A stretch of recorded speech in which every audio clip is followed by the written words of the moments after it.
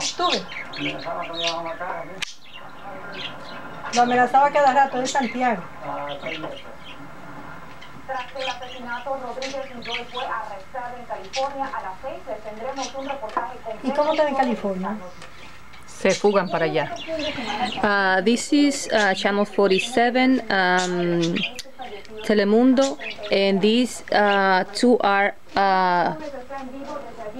or were mafia members that were stalking, following, and persecuting elderly and disabled citizens in Yonkers, New York.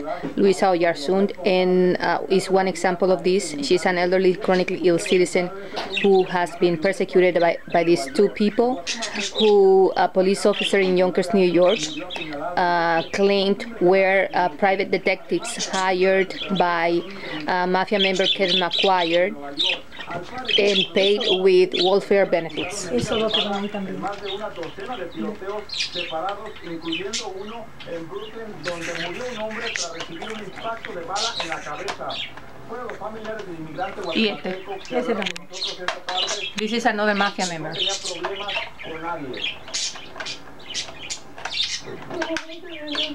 Ellos dos. These two are also mafia members that claimed to be private detectives hired by Kevin McGuire, the commissioner of the Department of Social Services of Westchester, New York, to follow, stalk, and persecute elderly citizens, supposedly investigating elderly citizens, but in reality, these elderly citizens were the citizens that Mafia member Kevin McGuire stole their identities and social securities from and reported him. And in retaliation and to kill them and continue to use their identity and continue to get their government benefits, he sent criminals like these to try to kill the elderly and disabled citizens that he steals identities from.